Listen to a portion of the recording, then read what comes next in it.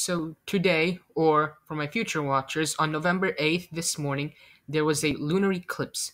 A lunar eclipse is when the Earth's moon enters the Earth's shadow, and thus, when in totality, the moon turns a blood red. This is because that the wavelengths from the sun pass through the lengthy Earth's atmosphere.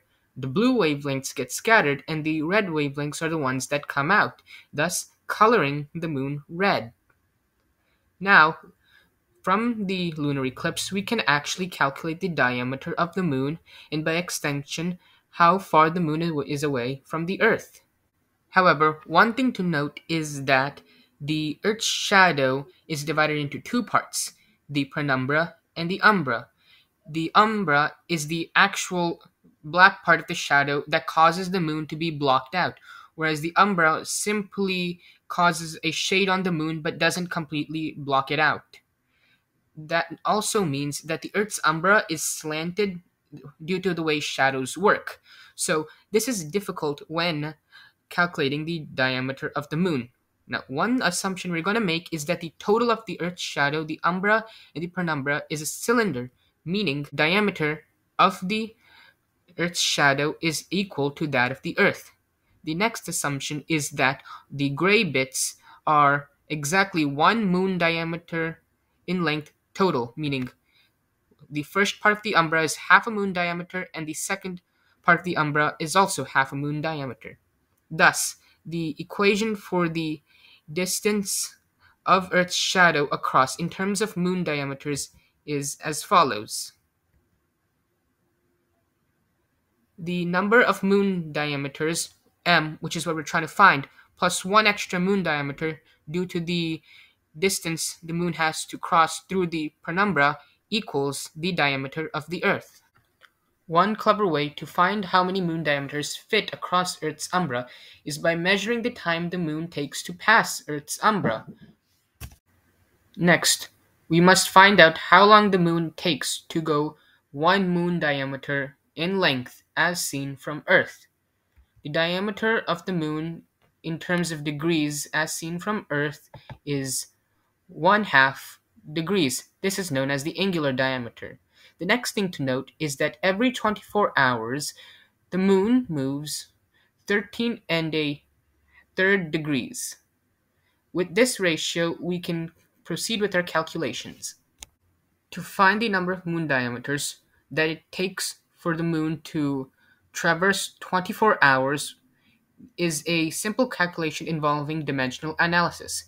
13 1/3 degrees over 24 hours divided by 1/2 degrees per one moon diameter should be the rate of moon diameters per hour.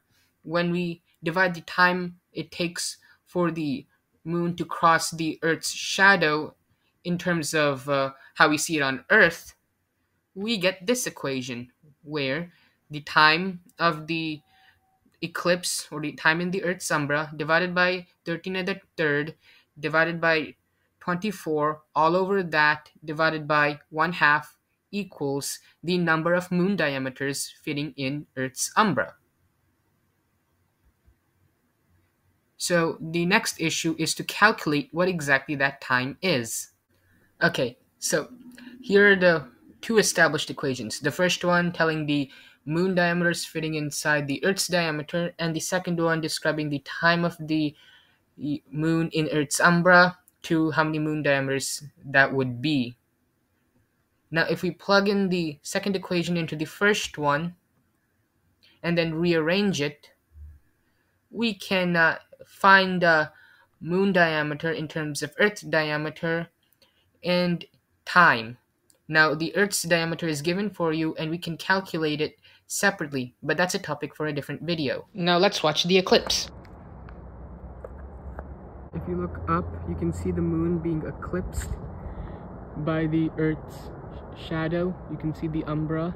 It's actually a full moon, but the shadow is blocking some of the moon. Okay, here's a better shot of the moon.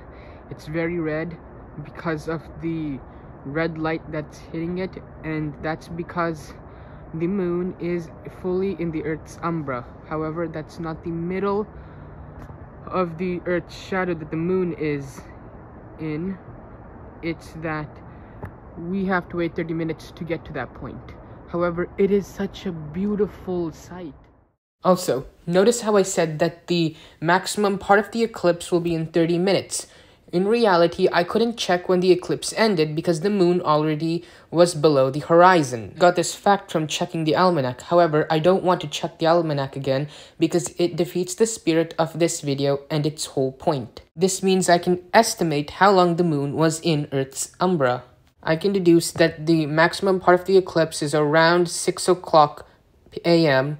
and that the moon started first entering Earth's umbra around 4:16 the last I saw it. So, if we find that time difference and multiply it by 2, that's how long the moon stayed in the umbra. This means that the moon was in Earth's umbra for about 3 hours and 28 minutes. So we calculated our time, 3.4667 hours. If we plug it into the established equation for both miles and kilometers, we see that the moon's diameter, as we calculated, is 1,921.21 miles or 3,092.11 kilometers. The real value is 2,159.1 miles, which is 3474.8 kilometers, which is about a 11% error. So we did good, but we could do better. Maybe watch the eclipse completely. Thank you for watching. Like and subscribe.